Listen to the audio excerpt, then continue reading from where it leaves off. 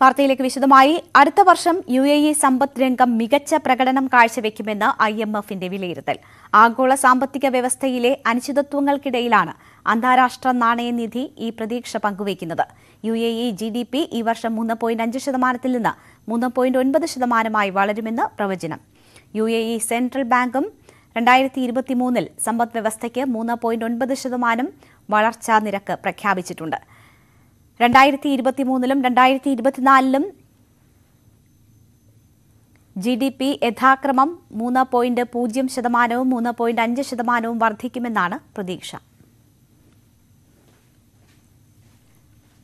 മുട്ടയുടെയും കോഴി ഉൽപ്പന്നങ്ങളുടെയും വില 13%-ലധികം വർദ്ധിപ്പിച്ചതിന് റീറ്റെയിലർമാർക്കും പിഴ ചുമത്തുമെന്ന് UAE സാമ്പത്തിക മന്ത്രാലയം. 10,000 ദിർഹത്തിൽ കുറയാത്ത പിഴയാകും ചുമത്തുക. എന്നാൽ ആവർത്തിച്ചുള്ള ലംഘനങ്ങൾക്ക് 2 ലക്ഷം ദിർഹം വരെ പിഴ ഒടുക്കേണ്ടി വരും. വില നിയന്ത്രിക്കുന്നതിനും 13% മുകളിൽ പോകില്ലെന്ന് ഉറപ്പാക്കാനും ഇൻസ്പെക്ടർമാർ രാജ്യത്തുടനീളമുള്ള പലചരക്ക് കടകൾ, മുട്ട, ചിക്കൻ മാർക്കറ്റുകൾ, സഹകരണ സംഘങ്ങൾ എന്നിവിടങ്ങളിൽ പരിശോധന ശക്തമാക്കും. റമദാൻ മാസത്തിൽ 300ഓളം പരിശോധനകളാണ് നടത്തിയത്. അസംസ്കൃത വസ്തുക്കളുടെ വിലവർധനയും ഇറക്കുമതി ചിലവും കണക്കിലെടുത്ത് മുട്ടയുടെയും കോഴി ഉൽപ്പന്നങ്ങളുടെയും വില 13% വരെ വർദ്ധിപ്പിക്കാൻ അടുത്തിടെ മന്ത്രാലയം ചില്ലറ വ്യാപാരികൾക്ക് അനുമതി നൽകിയിരുന്നു. കഴിഞ്ഞ വർഷം 100 രാജ്യങ്ങളിലെ 102 ദശലക്ഷം ആളുകൾക്ക് സഹായഹസ്തം നൽകി Muhammad bin Rashid Al Maktoum global initiative. ഇതിനായി 1.4 ബില്യൺ ദിർഹം ചെലവഴിച്ചു. ഇന്ന് ദുബായ് ഒപ്പേറയിൽ സംഘടിപ്പിച്ച പ്രത്യേക ചടങ്ങിലാണ് UAE വൈസ് പ്രസിഡന്റും പ്രധാനമന്ത്രിയും Dubai ഭരണാധികാരിയുമായ his highness Sheikh Muhammad bin Rashid Al Maktoum ഈ കണക്കുകൾ പ്രഖ്യാപിച്ചത്. UAE അതിന്റെ മാനുഷിക പങ്ക് വഹിക്കുന്നു എന്നും ദശലക്ഷക്കണക്കിന് ആളുകൾക്ക് മെച്ചപ്പെട്ട ജീവിതം ഒരുക്കുന്നതിനായി സജീവമായി സംഭാവന ചെയ്യുന്നുവെന്നും ഷെയ്ഖ് മുഹമ്മദ് ബിൻ റാഷിദ് പറഞ്ഞു. MP സ്ഥാനത്ത് നിന്ന് അയോഗ്യനാക്കിയ ശേഷം വയനാട്ടിലെത്തിയ രാഹുൽ ഗാന്ധിക്ക് ആവേശകരമായ സ്വീകരണം. അയോഗ്യനാക്കിയാലും വീടില്ലാതാക്കിയാലും ജയിലിൽ അടച്ചാലും വയനാടിന്റെ ജനതയ്ക്കായി നിലകൊള്ളുമെന്ന് രാഹുൽ ഗാന്ധി പറഞ്ഞു. കേന്ദ്ര സർക്കാരിനെ വിമർശിച്ച് പ്രിയങ്ക ഗാന്ധിയും രംഗത്തെത്തി. രാഹുലിന് ഐക്യദാർഢ്യവുമായി സാംസ്കാരിക രംഗത്തെ പ്രമുഖരും എത്തി. കണ്ണൂർ വിമാനത്താവളത്തിൽ നിന്ന് ഹെലികോപ്റ്ററിൽ കൽപ്പറ്റയിലെത്തിയ രാഹുലിനും പ്രിയങ്കയ്ക്കും വയനാട് നൽകിയത് ഉജ്ജ്വല വരവേൽപ്പാണ്. ആയിരക്കണക്കിന് പ്രവർത്തകർക്ക് നടുവിലൂടെ റോഡ് ഷോയായി വേദിയിലേക്ക്.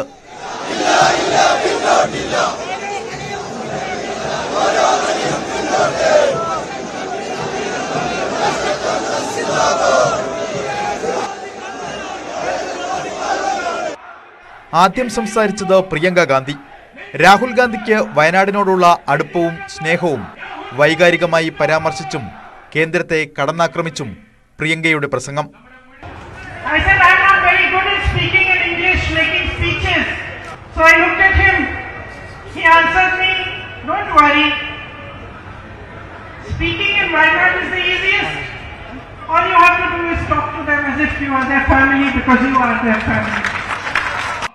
രാഹുലിനെ BJP വളഞ്ഞിട്ടാക്രമിക്കുകയാണെന്നും Priyanka Gandhi. I find it even stranger that a whole government, every minister, every MP, even the Prime Minister himself, finds it acceptable and appropriate to malign and mercilessly attack one man just because he asked a question they could not respond. അദാനിയുമായുള്ള ബന്ധം ചോദ്യം ചെയ്തതാണ് തന്റെ അയോഗ്യതയ്ക്ക് കാരണമെന്ന് രാഹുൽ ഗാന്ധി തുറന്നടിച്ചു. പദവി എടുത്തു കളഞ്ഞതുകൊണ്ടോ വീട്ടിൽ നിന്ന് മാറ്റിയതുകൊണ്ടോ പോലീസിനെ വിട്ട് പേടിപ്പിക്കാൻ ശ്രമിക്കുന്നതുകൊണ്ടോ മാറുന്നതല്ല തന്റെ നിലപാടെന്നും രാഹുൽ ഗാന്ധി. ചോദ്യങ്ങൾ ചോദിച്ചുകൊണ്ടേയിരിക്കും. How do I know that what I am doing is correct? I know that if the BJP is taking away my house, is disqualifying me from parliament, is attacking me 24 hours, I know that I am doing the right thing. And the more they attack me, the more I know that this is exactly the path on which I have to walk. And I am not going to stop, no matter what happens. MP സ്ഥാനമില്ലെങ്കിലും വയനാടിനൊപ്പം ഉണ്ടാകുമെന്ന് രാഹുൽ ഗാന്ധിയുടെ ഉറപ്പ്. So the BJP can take away the tag, they can take away the position, they can take away the house, they can put me in jail, but they cannot stop me from representing the people of Wayanad. കോൺഗ്രസിലെയും UDA യും എല്ലാ പ്രമുഖ നേതാക്കളും പങ്കെടുത്ത രാഹുലിന്റെ സ്വീകരണ പരിപാടി അക്ഷരാർത്ഥത്തിൽ ശക്തി പ്രകടനമാക്കാൻ സംഘാടകർക്ക് കഴിഞ്ഞു. കൽപ്പറ്റ നാരായണൻ, കൈതപ്രം ദാമോദരൻ നമ്പൂതിരി, ജോയ് മാത്യു, ചെറുവയൽ രാമൻ അടക്കം പ്രമുഖരും രാഹുലിന് ഐക്യദാർഢ്യവുമായി എത്തി. ന്യൂസ് 18 വയനാട്. KPCC നേതൃയോഗത്തിൽ ഉയർന്ന വിമർശനങ്ങൾക്ക് മറുപടിയുമായി ശശി തരൂർ. ജനങ്ങൾക്കൊപ്പം നിൽക്കുന്ന MP ആയതുകൊണ്ടല്ലേ താൻ 3 പ്രാവശ്യം ജയിച്ചതെന്ന് തരൂർ ചോദിച്ചു.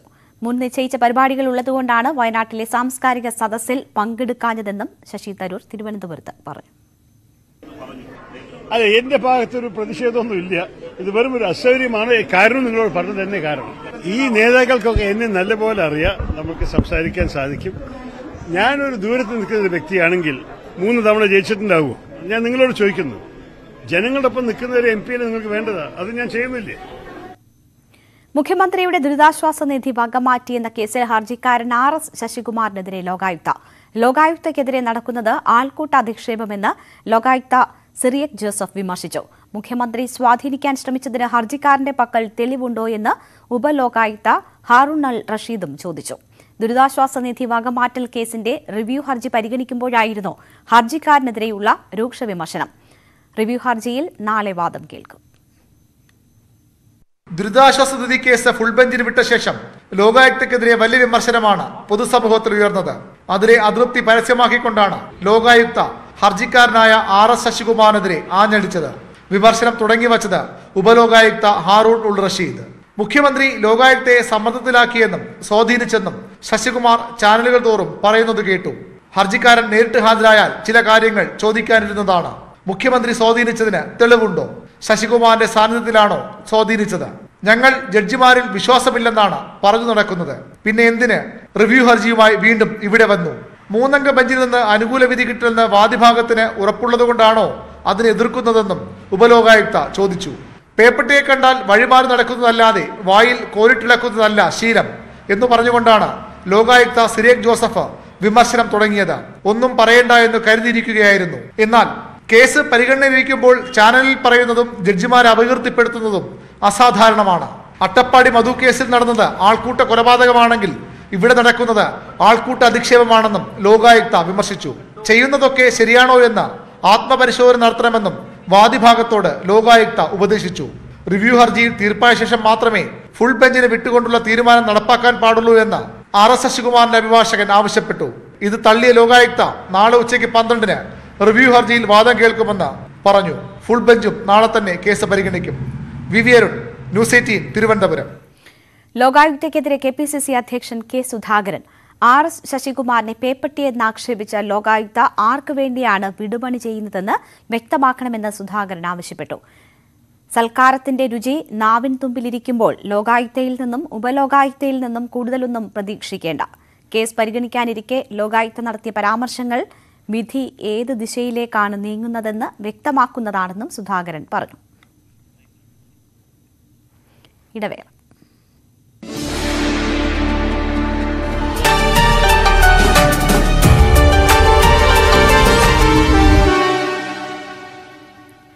വാർത്തകൾ തുടരുന്നു. മോദിയെ പിന്തുണച്ച് ഓർത്തഡോക്സ് ബിഷപ്പ്. ന്യൂനപക്ഷങ്ങൾക്ക് മേലുള്ള ആക്രമണങ്ങൾക്കെല്ലാം മോദിയെയോ BJPയെയോ അല്ല ഉത്തരവാദിയാക്കേണ്ടത്. രാജ്യത്ത് നടക്കുന്ന വികസന പ്രവർത്തനങ്ങൾ കണ്ടില്ലെന്ന് നടിക്കാനാകില്ല.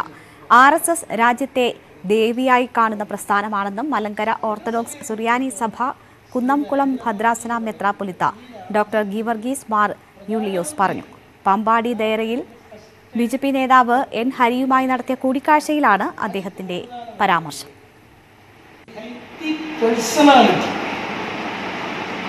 മനസ്സിലാക്കുന്നത് ഈ രാഷ്ട്രീയ സ്വയം സേവകൻ എന്ന് പറയുന്നതിന്റെ ബേസ് കൺസെപ്റ്റ് അതാണ്. How can you B A better person? How can I B A more effective person? അല്ലേ? ഈ ആവശ്യമില്ലാത്ത അന്ധവിശ്വാസങ്ങൾ മാറ്റി നിർത്തുക, എന്നാൽ ഡീപ്പായിട്ടുള്ള ഒരു civic സെൻസുള്ള സംവിധാനങ്ങളുണ്ടാകുക. How can you be self protected? അല്ലേ? എങ്ങനെ നമ്മുടെ സമൂഹത്തെ, പ്രത്യേകിച്ച് നമ്മുടെ അമ്മ മയക്കുമരുന്ന് അങ്ങനെയുള്ളതിനോടുള്ള അതുപോലെ തന്നെ നമ്മൾ പറയത്തില്ലേ, അമ്മ, സഹോദരി, മകൾ, ഇതൊക്കെ നമുക്ക് സ്ത്രീ എന്ന് പറയുന്ന ദേവീ സങ്കല്പമാണ്. അപ്പം അവരൊക്കെ എന്തെങ്കിലും പ്രയാസം വന്നാൽ അവരെ പ്രൊട്ടക്റ്റ് ചെയ്യാൻ അത് നമ്മുടെ രക്ഷാബന്ധൻ്റെ ഒക്കെ ഒരു വലിയ അർത്ഥമാണ്. അതിന് പകരം എന്തൊക്കെ സമൂഹത്തിൽ നടക്കുന്നു. അതുപോലെ തന്നെയാണ് ഇപ്പോൾ ചില വിഷയത്തിൽ ഒരു കോടതി ഒരാളെ ശിക്ഷിച്ചു. ആ ശിക്ഷിച്ച ഉടനെ അത് കോടതിയെ നിയന്ത്രിക്കുന്നത് കേന്ദ്ര സർക്കാരാണെന്ന് എനിക്ക് സമാധാനം. ആ കോടതിയിൽ തന്നെ അപ്പീൽ പോകണം, അതിന് മുകളിലുള്ള കോടതികളിൽ അപ്പീൽ പോകണം. ഈ രാജ്യത്തിൻ്റെ സുപ്രീം കോടതി വരെ അതിന് അപ്പീൽ പോകാം. അല്ലേ? അപ്പീൽ പോയി അത് കറക്റ്റ് ചെയ്ത് ഫിക്സ് ചെയ്യാൻ പറ്റും. അപ്പോൾ അതിന് പകരം ഉടനെ അതിൻ്റെ പേര് കൊലമിക്കുക. അപ്പോൾ ഞാൻ ചോദിക്കുന്നത്, മാന്യതയുള്ളൊരു സമൂഹത്തിന് പറയാൻ കൊള്ളാവുന്നതാണ് ഇതിനെല്ലാം നിയന്ത്രിക്കുന്നത് കേന്ദ്ര സർക്കാരാണ്. അങ്ങനെ പറയാൻ കൊള്ളാവുന്നത്. അപ്പോൾ ഇതെല്ലാം തീർച്ചയായിട്ടും ഇപ്പോൾ സർക്കാരിൻ്റെ സംവിധാനങ്ങളാണെങ്കിലും അതിൻ്റേതായ സ്വാതന്ത്ര്യത്തോടെ പ്രവർത്തിക്കുന്നത്. അപ്പോൾ അതൊക്കെ കാടടിച്ച് പറയുക. ഇത് പറയുന്നത് ആരാ? അതാണ് അടുത്ത രസം. ഇവിടെ സംസ്ഥാന തലത്ത് നീതി നടപ്പാക്കാത്ത പ്രസ്ഥാനങ്ങളാണ് പലപ്പോഴും പറയുന്നത്. അതേസമയം തന്നെ ഈസ്റ്റർ ദിനത്തിലെ ബി.ജെ.പി. നേതാക്കളുടെ അരമന സന്ദർശനത്തിൽ രാഷ്ട്രീയ വിവാദം കൊഴുക്കുകയാണ്. ലോകത്ത് ക്രൈസ്തവരെ ഏറ്റവും അധികം പീഡിപ്പിച്ചത് കമ്മ്യൂണിസ്റ്റുകളെന്ന് കേന്ദ്രമന്ത്രി വി മുരളീധരൻ ആരോപിച്ചു. ബി.ജെ.പിയുടെ അരമന സന്ദർശനം ഇരട്ടത്താപ്പെന്ന് മന്ത്രി പി.എ. മുഹമ്മദ് റിയാസ് കുറ്റപ്പെടുത്തിയപ്പോൾ മുസ്ലിം ജനവിഭാഗങ്ങളിൽ ആശങ്ക ജനിപ്പിക്കാനാണ് മന്ത്രിയുടെ ശ്രമമെന്നായിരുന്നു കെ സുരേന്ദ്രന്റെ പ്രതികരണം. ഇന്നലെ മുഖ്യമന്ത്രി തന്നെ ബി.ജെ.പി. നേതാക്കളുടെ അരമന സന്ദർശനത്തെ വിമർശിച്ച് രംഗത്തെത്തിയിരുന്നു. ഇതാ നിങ്ങളുടെ അടുത്തേക്ക് ഞങ്ങൾ വരുന്നു എന്നത് ചിത്രം കാണിക്കേണ്ടത് നിങ്ങളുടെ ഒരു ആവശ്യമാണ്. പക്ഷേ നിങ്ങൾ മനസ്സിലാക്കേണ്ടത് ആളുകള് അവരുടെ അനുഭവത്തിലൂടെയാണ് കാര്യങ്ങൾ വിലയിരുത്തുന്നത്. പിന്നാലെയാണ് ബി.ജെ.പി. നേതാക്കളും സ്വരം കടുപ്പിച്ചത്. ക്രൈസ്തവ സ്നേഹത്തിന്റെ വ്യാജ കുപ്പായം അണിഞ്ഞവരാണ് കമ്മ്യൂണിസ്റ്റ് നേതാക്കൾ. വിചാരധാരയുമായി ക്രൈസ്തവരെ ബോധവൽക്കരിക്കാൻ ഇറങ്ങുന്നവർ പാർട്ടി ഓഫീസുകളിൽ നിന്ന് ലെനിന്റെയും സ്റ്റാലിന്റെയും ചിത്രങ്ങൾ നീക്കുകയാണ് ആദ്യം വേണ്ടതെന്ന് മുരളീധരൻ പറഞ്ഞു. അവിടെ കന്യാമറിയത്തിന്റെയും യേശുക്രിസ്തുവിന്റെയും സ്വരൂപങ്ങൾക്ക് പകരം ചൈനീസ് പ്രസിഡന്റിന്റെ പടം വെക്കണം എന്ന് പറഞ്ഞത് കമ്മ്യൂണിസ്റ്റ് പാർട്ടിയാണ്. അതുകൊണ്ട് കമ്മ്യൂണിസ്റ്റ് പാർട്ടിയാണ് ആദ്യം പശ്ചാത്തപിക്കേണ്ടത്. പിണറായി വിജയനാണ് പശ്ചാത്തപിക്കേണ്ടത്.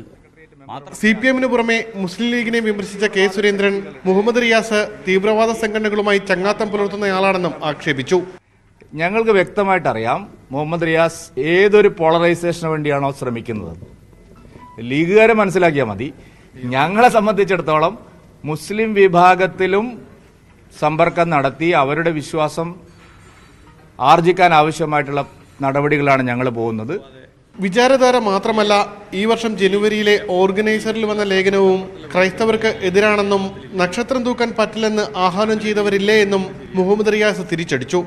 വീടുകളിൽ ആർക്കും എങ്ങനെയും തെരഞ്ഞെടുത്ത് പോവാം, അതൊക്കെ ഓരോരുത്തർ തീരുമാനിക്കേണ്ട കാര്യം. പക്ഷേ പൊതുവെ ഇതുകൊണ്ട് രാഷ്ട്രീയമായി BJP ഉദ്ദേശിക്കുന്ന ഗുണമുണ്ടോ ഇല്ലയോ എന്ന് പറയാനുള്ള അവകാശം കേരളത്തിലെ ജനങ്ങൾക്കുണ്ട്. BJP അരമന സന്ദർശനത്തിൽ രാഷ്ട്രീയ വിവാദങ്ങളും വിമർശനങ്ങളും തുടരുമെന്നാണ് നേതാക്കളുടെ പ്രതികരണങ്ങൾ സൂചിപ്പിക്കുന്നത്. ന്യൂസ് 18 തിരുവനന്തപുരം. തെരഞ്ഞെടുപ്പ് ചൂടിലേക്ക് കർണാടക.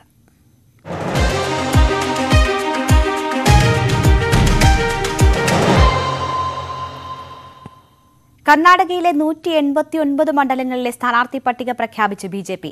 മുഖ്യമന്ത്രി ബസവരാജ് ബൊമ്മെ സിറ്റിംഗ് മണ്ഡലമായ ഷിഗാവിൽ നിന്ന് മത്സരിക്കും. മുൻ മുഖ്യമന്ത്രി ബി.എസ്. യെദിയൂരപ്പയുടെ മകൻ ബി.വൈ. വിജയേന്ദ്ര യെദിയൂരപ്പയുടെ മണ്ഡലമായ ഷിക്കാരിപുരയിൽ മത്സരിക്കും. 52 പുതുമുഖങ്ങളും 8 വനിതകളും ഉൾപ്പെടുന്ന പട്ടികയാണ് ബി.ജെ.പി. പ്രസിദ്ധീകരിച്ചത്. കോൺഗ്രസിന്റെ മുൻ മുഖ്യമന്ത്രി സിദ്ധാരാമയ്യക്കെതിരെ മന്ത്രിയായ വി സോമണ്ണയെയാണ് ബി.ജെ.പി. സ്ഥാനാർത്ഥിയാക്കിയത്. സോമണ്ണ വരുണയ്ക്ക് പുറമെ ചാമരാജനഗറിൽ നിന്നും മത്സരിക്കും. റവന്യൂ മന്ത്രി ആർ അശോകയെയാണ് DK ശിവകുമാറിനെതിരെ കനകപുരയിൽ നിർത്തിയിട്ടുള്ളത്. ആർ അശോക പത്മനാഭനഗർ മണ്ഡലത്തിലും മത്സരിക്കും. അതേസമയം ജഗദീഷ് ഷെട്ടാറിന്റെ മണ്ഡലമായ ഹൂബ്ലി ധാർവാഡ് സെൻട്രലിൽ ബി.ജെ.പി. സ്ഥാനാർത്ഥിയെ പ്രഖ്യാപിച്ചിട്ടില്ല. നേതൃത്വത്തിന്റെ നിർദ്ദേശം അവഗണിച്ച് മത്സരിക്കുമെന്ന് ഷെട്ടാർ ഇന്ന് പരസ്യമാക്കിയിരുന്നു. CT രവി, അശ്വത് നാരായണൻ, ഡോക്ടർ സുധാകർ എന്നീ മന്ത്രിമാർക്കും സീറ്റ് നൽകിയിട്ടുണ്ട്. 2 മുൻ സിവിൽ സർവീസ് ഉദ്യോഗസ്ഥരും പട്ടികയിൽ ഉൾപ്പെട്ടിട്ടുണ്ട്.